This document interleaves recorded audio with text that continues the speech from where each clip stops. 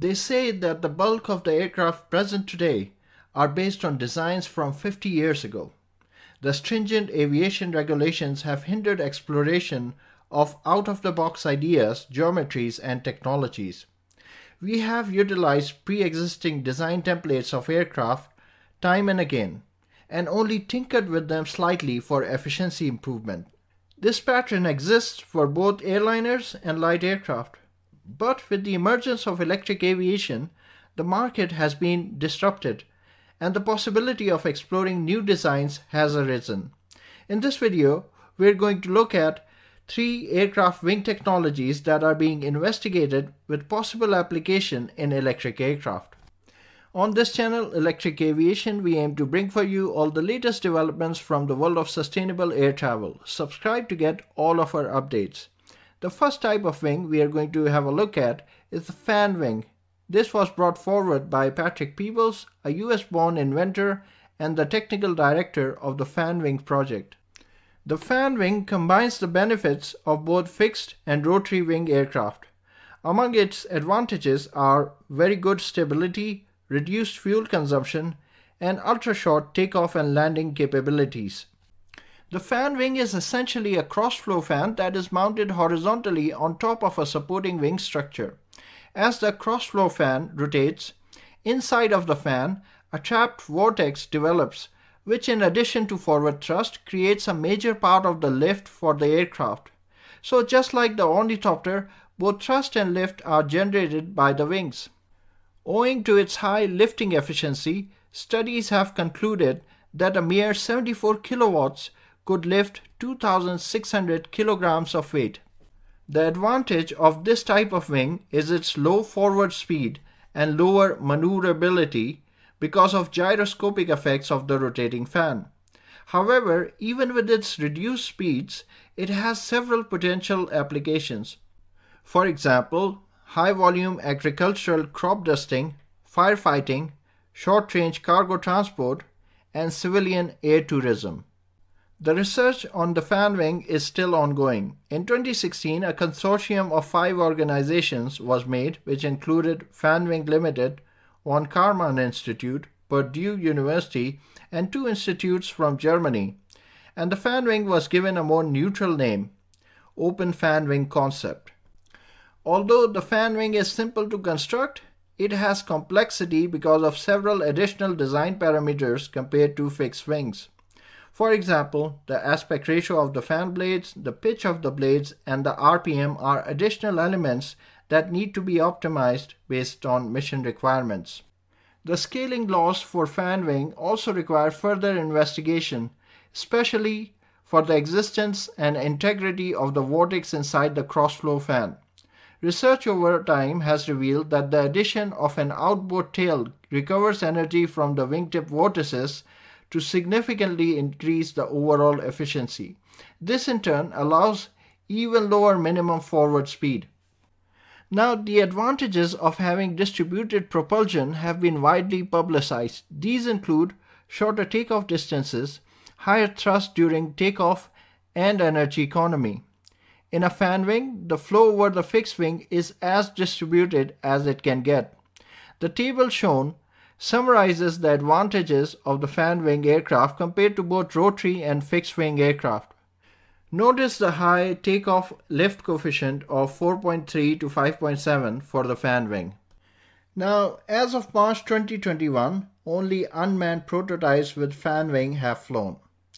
A 2-seater prototype is in the works that could propel this concept into the mainstream. The manned prototype will have to have a 12.8 meter wingspan with an estimated empty weight of 300 kilograms that will be powered up by 2 37 kilowatt motors driving either side of the Fanwing. A rotor speed of 1500 RPM will be required, and its takeoff distance is expected to be just 15 meters.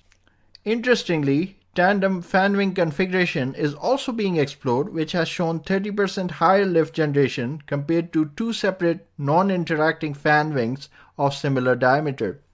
The synergy between the tandem Fanwings depends greatly on the relative location to each other and allows greater flexibility in balancing between the required lift and the thrust as compared to a single fan wing configuration. The large wingspan requirements are also reduced by using tandem fan wings. Note that even though they are similar looking, the fan wing is different to the cyclogyro. The lift in the latter is only produced by the Magnus effect, while in the former, a fixed wing at the bottom provides the lift.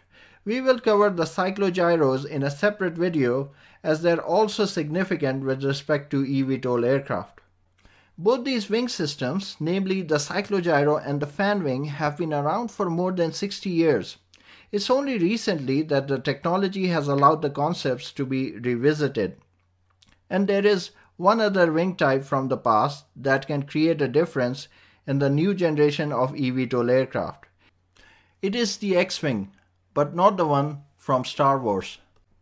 The concept for the X-wing emerged in the mid-1970s and was demonstrated in the Sikorsky's compound aircraft, the S-72 RSRA. The X-wing is basically 4 rigid rotor blades that are mounted on the top of an aircraft just like a helicopter, but they are stopped mid-flight after the vertical takeoff and transition to the forward flight is achieved. Once the rigid rotors are stopped, the cross-section of the blades is made to change such that they become forward-facing airfoil. The X-shaped aerofoil wings provide additional lift and allows the normal fixed wings to be of smaller size.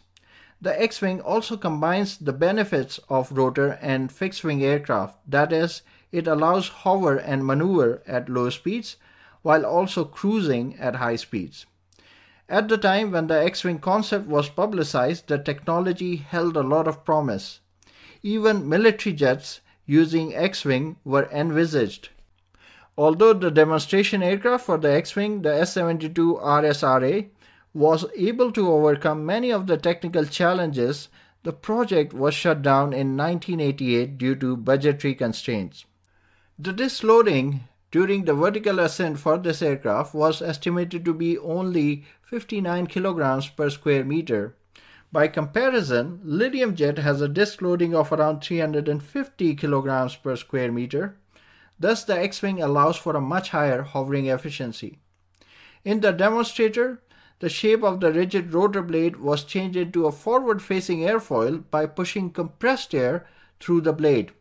At present, there are technologies that can allow the airfoil shape change with much simpler techniques, such as by the use of distributed compliance mechanism or by the macro composite fiber MFC.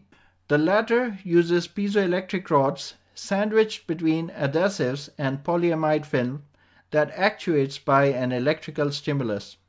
So with new technology at hand, it makes all the more sense to revisit the X-wing concept, particularly when eVTOL aircraft are being pursued with great interest. The third type of wing that we will cover in this video is the Truss Braced Wing. It is well understood that the aspect ratio of the wing has a huge bearing on the power consumption and in turn flight economy. That is why we see gliders having long and narrow wings. The aspect ratio of the wing is the ratio of the wingspan to the mean chord length. Having high aspect ratio wings even for a small airliner is challenging because the narrower wings require longer length, which brings with it structural integrity challenges.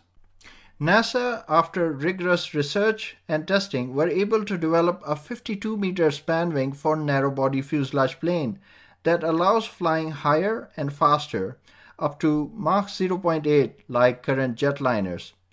This wing can reach aspect ratio values of up to 27, whereas conventional wings have ratios of 8 to 10.